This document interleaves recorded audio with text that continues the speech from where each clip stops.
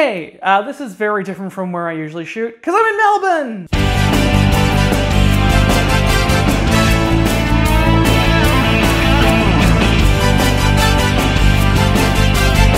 No, actually, I'm in an Airbnb right now, because I was just doing some work down here in Melbourne and seeing some friends. And obviously the election is happening! And elections are always very exciting, especially here in Australia, because we have our mainstream parties such as the ALP and the Liberals and Greens, but also there are so many minor and fringe parties that it's becoming very chaotic. Very, very chaotic. So I thought I would come up with a very, very quick guide where I will run through at least 30 seconds of whether or not they're left or right wing, as well as just why you should kind of worry about them. So obviously a lot of them are very sort of single issue parties, and that's okay, I have no real issue with that, but there's a lot of crazy stuff out there that even I wasn't expecting at all. And so I would run through all 40 of them. There's 40 of them. And these are the ones that I could actually find information about. Some of them just have a Facebook page. They will be put into a scale of whether they're left-wing, right-wing, and the way that I've done that is that if they're left-wing, I'm gonna put Luke Wilson on the screen. If they're right-wing, I'm gonna put Rook Wilson, who was a Wilson brother that I've made up. And if they're centrist, I've made Cuke Wilson, just Luke Wilson's face on a cucumber. Obviously, I'm gonna go alphabetical here just to keep kind of things in line with the scale that we have. This is based on the policies that I've seen and the candidates that have actually come forward so far. Obviously, a few candidates have, let's just say, been removed from the upcoming election, and that's fine too. It's the ones that are currently running rather than the ones that have been taken out of the race, as it were. And so with that, let's get started, because there are a lot of these parties. The Animal Justice Party. I've never had any awful interaction with them, but they seem very attention-grabby, much like their American counterparts, PETA, which I don't trust for a fucking second at all. They seem pretty good about having less live exports, but a lot of their stuff isn't actually cost or evidence-based policies. It's just kind of how they feel about animals, and I'm not more about reals than feels right now. Australian Christians. They're a real cool party in WA, and they hate porn and homosexuality and abortions and euthanasia. You know, all the things that make WA real cool. Australia First. I feel like I don't need to tell you what their party is about, but they're essentially if a Southern Cross tattoo came to life.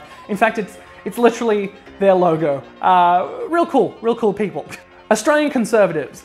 Eat shit, Corey. No, look, they're very right-wing, and they're not good people, essentially. They constantly are against homosexuality and are quite Islamophobic. Australian Democrats. So the Democrats, and they were started by a former Liberal senator, typical Liberals, but their website says that they're not left and not right, just moving forward, which sounds centrist, so I'd say, dude, you're a centrist. The Australian Mental Health Party. Again, this is one of those single issue kind of parties, and honestly, I have no issue with this. They're about removing the stigma for mental health and obviously improving the actual fund for mental health, not just regular people like you and I, but obviously for the youth of Australia, and I think that that's actually pretty good. The Australian People's Party. They're an anti-immigration party. We'll see a lot of those, to be honest, which is very troubling considering that the Liberal government is also fairly anti-immigration, so they kind of already have a party for that. It's like, you already have one in power, dude. Just be happy. Oh, you want less immigration? Less than there already is now, which has been driven down over the last 5 years? Okay, all right, that's fine. That's totally fine, too. The Australian Protectionist Party. They're protecting what's white.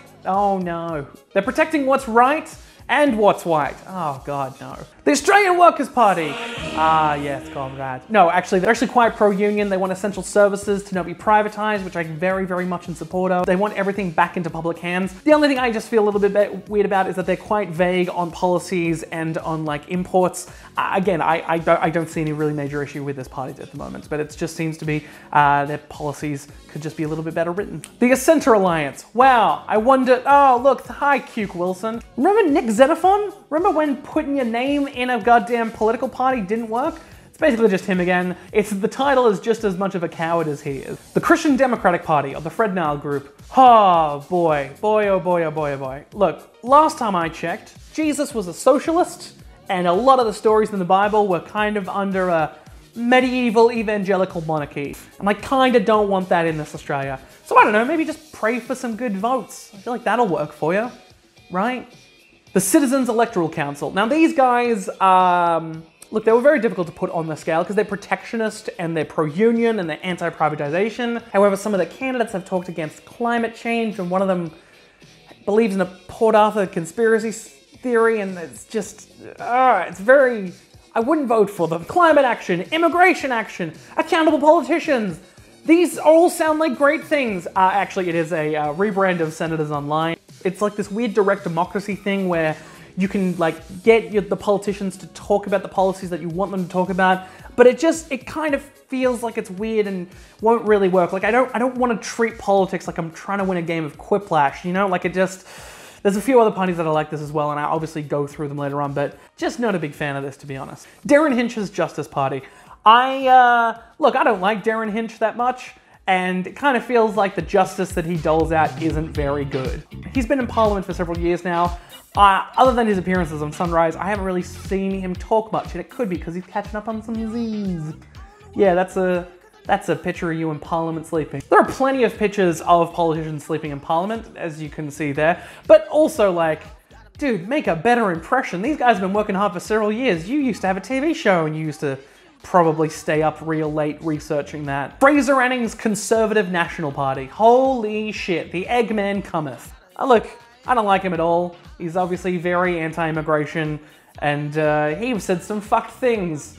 And that's obviously what he wants to do. Let's hope you don't get more than 19 votes, buddy. Health Australia Party. Wow, it looks like no jab, no play, and no votes. Yeah, these guys are like really anti-vax.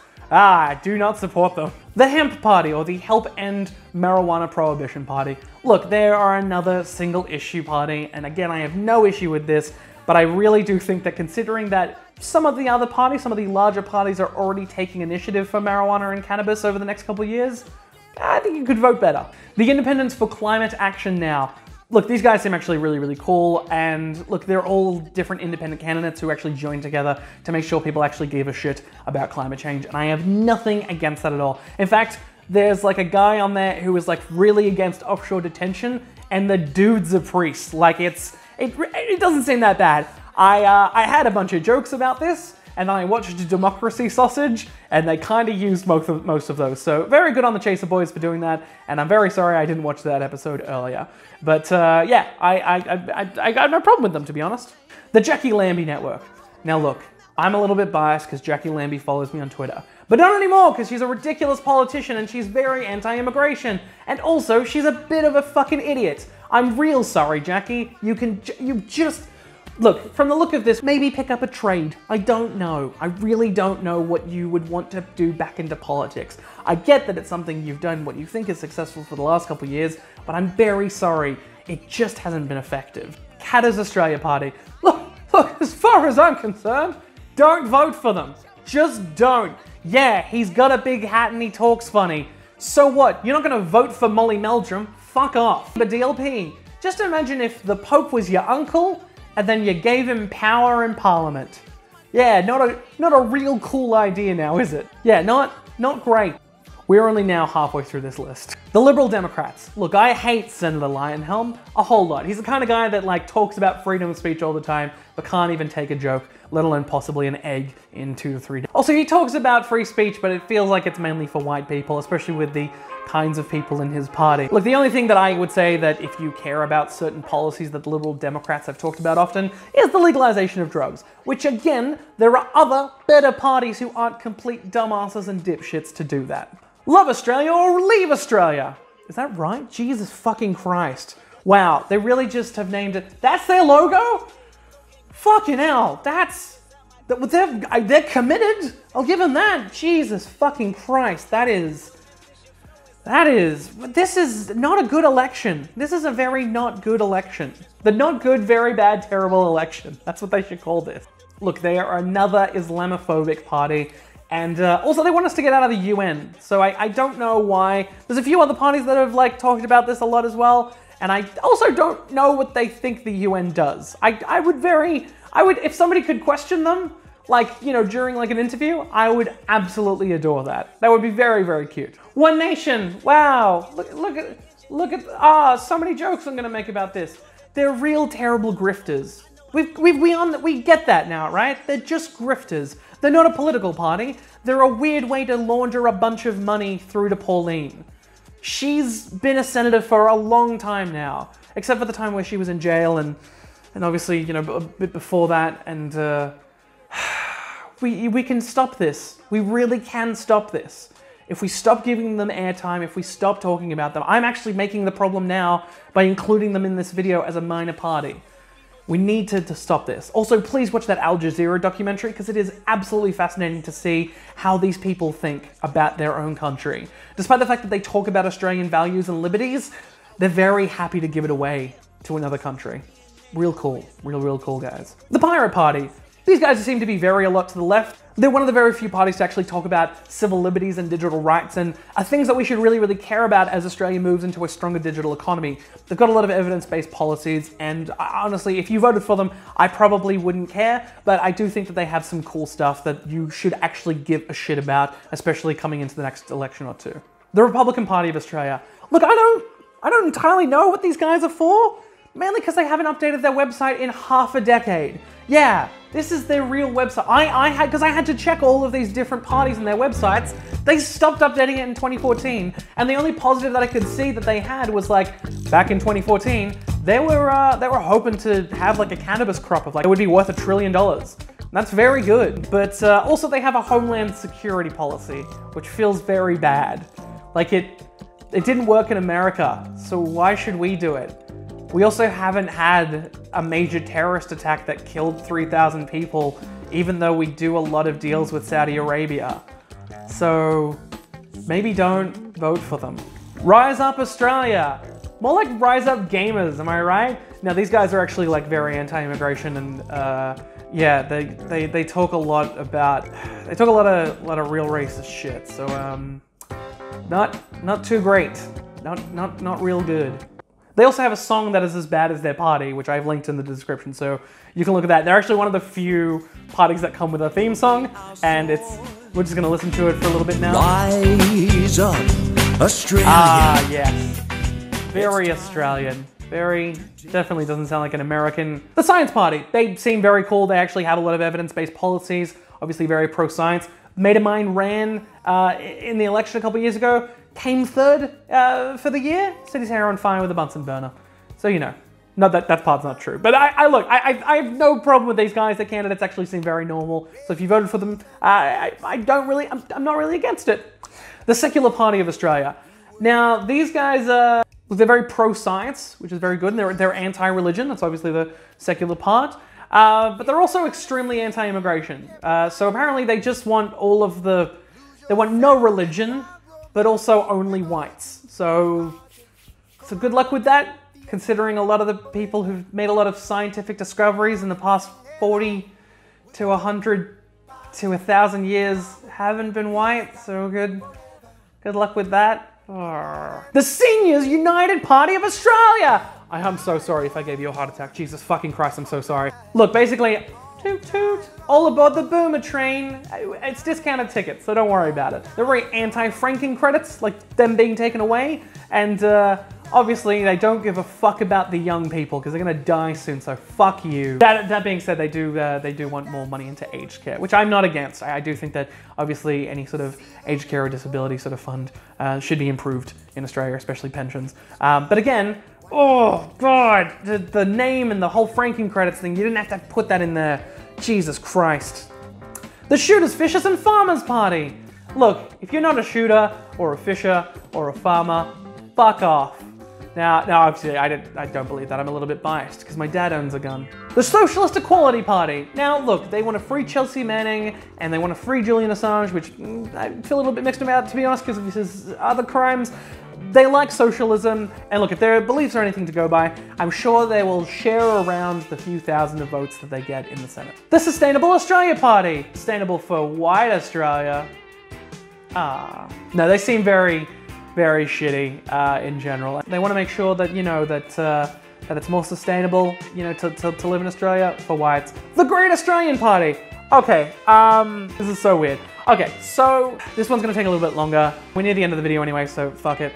Rod Cullerton, who was a One Nation senator, he got kicked out of the party and so he formed his own party. But however, when he was setting up the party, he declared that he wasn't bankrupt. But he actually is bankrupt. And so when he tried to put through the registration for the party to the Australian Electoral Commission, or the AEC, they were like, hey, you lied on these forms, so we're gonna have to give this matter to the Australian Federal Police. And then they still went ahead and then got a bunch of senators. And they're also not been the best senators. In fact, like, they're all real drunk and rowdy in WA, and they caused such a disturbance that the party had to be like, hey, like, this isn't gonna happen again, don't worry about it. Like, it's, I don't, like, I also had, like, an interaction with one of their fans, and this is actually how I learnt about them, and he tried to debate me because he knew the Constitution and then owned it. So I don't know. This party's very bad. You have a very bad party and you should feel bad. The Small Business Party. If you don't have a small business, fuck you. Also, they want to like cut a lot of red tape, and they're also want to bring down immigration a lot more than it already is. It's just not good. It's real bad. Why did you hide this on your website, like below all the other things? You thought it was good because you were focused on small businesses? Despite the fact that a lot of small businesses are actually owned by first-generation immigrants. Did you think about this? Did you think about this before you did this? I feel like you didn't think about this before you did this. The Together Party. Do you remember Mark Swivel? I think it was before my time, but he has a party now, and he wants to like protect the ABC and SBS. And Mark's a lawyer, and he seems pretty cool. I feel like this is okay. This is kind of an okay party. If you voted for it, I probably wouldn't care too much about it. The United Australia Party. Oh boy. Look, the definition of insanity would be voting for these fucking idiots at all. They're essentially, look, and a few people have already gone into this, like The Chaser and The Weekly and Friendly Geordies and a whole bunch of other people. They're not good. They're very bad. Also, if you're voting for Clive because you think he's a good businessman, he's not. In fact, he doesn't pay a lot of his workers, and so I think that if you put him in charge, he probably wouldn't be willing to help the actual workers of Australia. A lot of his candidates are also not very good either. Some of them have been a part of other parties or simply have not had a good political record. It's very, very weird to see him constantly run and seeing his billboards everywhere and seeing them defamed in humorous ways. Kind of nice. I like that. I think that those are the things that people should care about. But again, if you vote for him, not really helping Australia out at all. In so many ways. So many ways. Like his whole anti-China thing, despite the fact that he constantly does deals with China, and also the stuff that he made for his campaign was from China as well. I just don't get it. Like people have compared him. He's like, oh, the Australian Donald Trump, but yeah, Trump's bad, and so is he. And not just like a orange man bad thing, but he doesn't care about Australia. He cares about his self-interests and hearing his name over and over again to the point where he just kind of makes it about himself, and that's not great.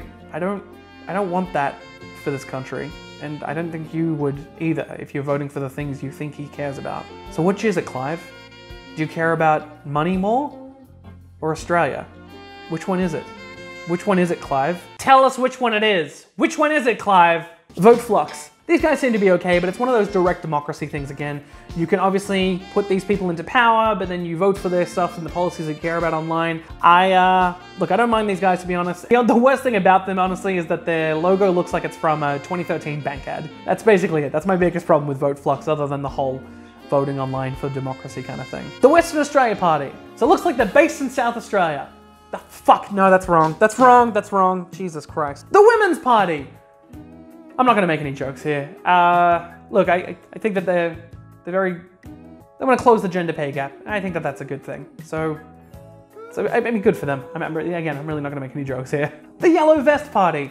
Thank God that they're wearing those because we can see how Islamophobic and racist they are.